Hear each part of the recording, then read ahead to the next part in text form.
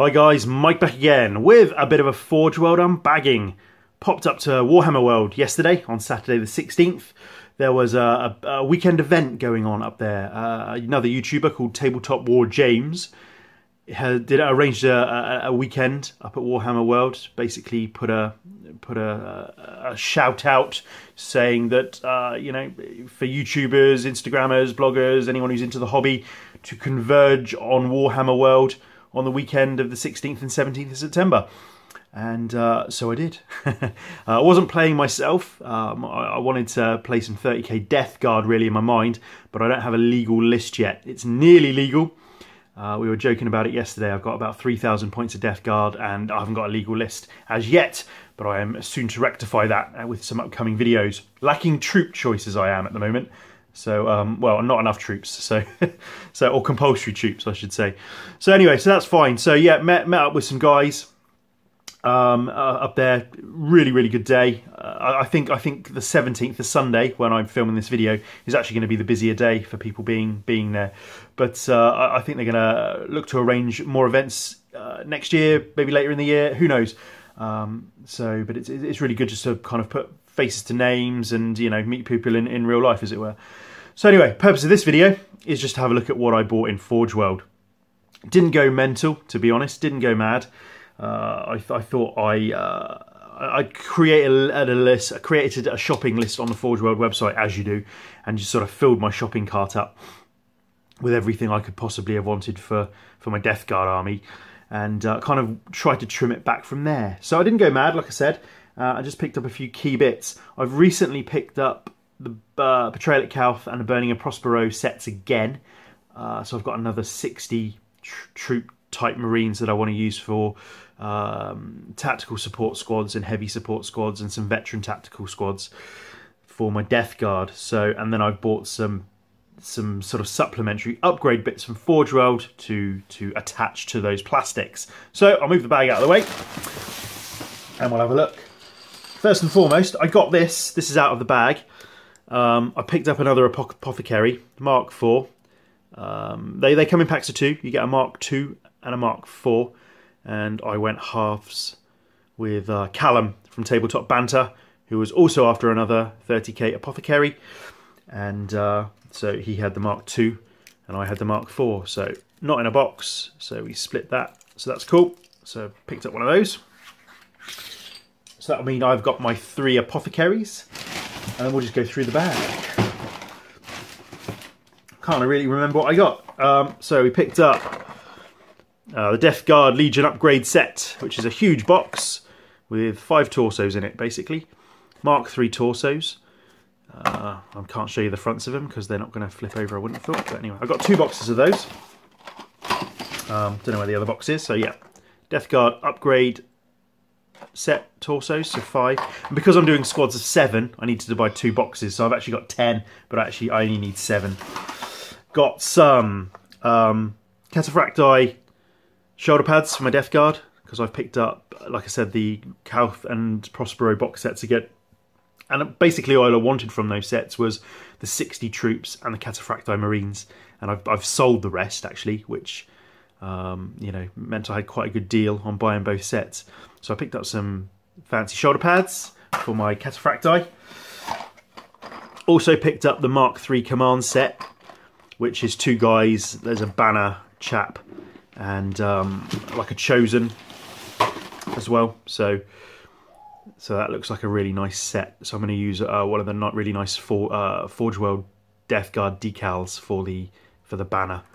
So yeah, so command set, which I quite like. What else did we get? Oh, I picked up the Traitor Librarian and Cataphracti Terminator armor, which is exclusive to Forge World. I don't think you can get it on the website. Maybe you can, but it was one of those exclusive minis that they happen to sell there. Quite expensive, 25 quid. Bearing in mind you can get 2 minis command set for 27.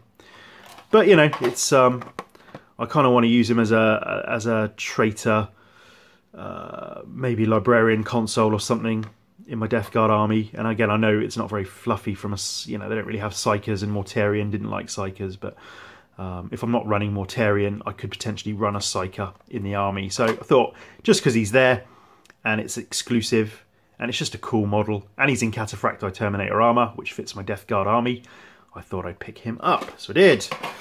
Then what we got? There's the other torsos. So, there's the fronts of him. You can see now the fronts. So Mark IIIs, like I said. So I've got 2 boxes of those. Actually I've got 10 torsos, but only need 7. So then I picked up the Cataphracti Special Weapons Upgrade set.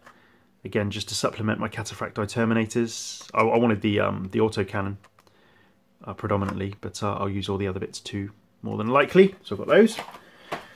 Then we've got Mark III shoulder pads to go with my Mark III torsos. So we get 10 of those in a box. There's those. Then heads, again, the upgrade heads. So I picked up... so this is for my veteran tacticals, basically. So I'm going to use 7 torsos. And I'll have 3 left over, so effectively I can buy 1 more of these, giving me 8 torsos. And then I can finish a second tactical squad. And the heads and the Mark III shoulder pads. So that's all kind of for the veteran tacticals. So that's that. Then we got... what else do we go for? Wanted to pick up some heavy weapons and special weapons for my heavy weapons, my heavy support squad and my tactical support squad. So I went for some Legion autocannons, which are cool. And again, because I need 7, got 2 boxes. So I'll have 3 left over. I also got, for my tactical support squads, some rotor cannons. And again, because I need 7. So yeah, that's cool. So again, just something different. I wanted to buy things I hadn't used before, haven't painted before, just to give my army a bit of a different look. And you know, auto cannons and rotor cannons you don't really see a lot of, for good reason, to be fair. But yeah, so the Legion auto cannons and rotor cannons will make a nice addition to those squads. And again, like I said, something a bit different. What else? What else is in the bag? Picked up some vehicles as well, and again I wanted to get things that were very fluffy for Death Guard and things that I hadn't painted before, things that I haven't had before, because it's always just interesting, you know, to have new stuff, different stuff. So first one, picked up Demos Pattern Mark I Predator. So that's just the basic Predator loadout. Might do, I'll get a knife actually and unbox it. Just I want to take the lid off it. So I wasn't going to start unboxing things, but I just want to have a look, just see what's in there. I might as well do it with you. So,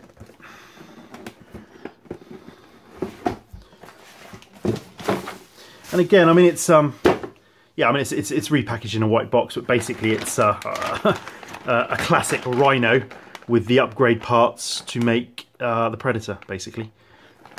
So that's that. So basically it's a Rhino. So it was checked in August, repackaged in August, and and classic instructions. And again, we were joking about this yesterday that yeah, classic instructions. So yeah, but I mean it's what have we got? Auto cannons, las cannons. So yeah. Yeah, that'll make a nice little addition, and it's not too arduous to paint and it's not huge, so that'll be cool. So that's that.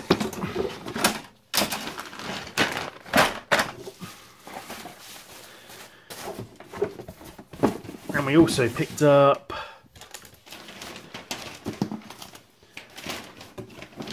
the Damocles Command Rhino, which I really like. And again, I mean, relative to Forge World, I mean, it's, you know, 53, I think this was. The Predator was 55. So, I mean, it could be worse, I suppose.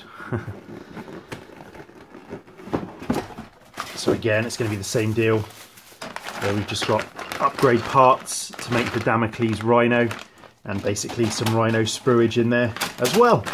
So gone a bit rhino mad at the moment. So that's that. And then what have we got? My main mission actually was to pick up these Death Shroud for my Death Guard. So really pleased I had those in stock. You have to ask for them because the things in the Forge World store are all in the blister packs, are all in the sealed boxes. That's the only thing they've got on the shelves. They haven't got the bags out, which I suppose is why they're repackaging things in boxes so they can be stored easily on the shelf. So I've got my Death Shroud, which I'm really happy about. And then last but not least, I suppose the biggest thing, and again, have to ask for it because it's not in a box, is the Armoured Proteus Land Raider, which I'm very, very happy about. This one is a full resin kit. There's no plastic Land Raider parts. It's a complete set. But the thing is, you've got to attach the tracks to it. So yeah, so like I say, you've got to attach tracks to it. So that should be an interesting build. Haven't like delved into any parts yet. Don't know the quality, and I might do a kind of a build video of putting a all resin tank together. Maybe we'll see how we go. So I'm very excited. So that's all I bought from Forge World. He says all. Like I said, I didn't want to go absolutely mad and spend lots and lots of money, but I wanted bits to supplement my plastic marines, and I wanted a couple of tanks, just to have a couple of tanks. Why not? So I think next on the list is probably a Spartan, and who knows what else. But yeah, that should keep me going for a little while anyway. So that's it for this one. I'll catch you on the next one. Cheers, guys.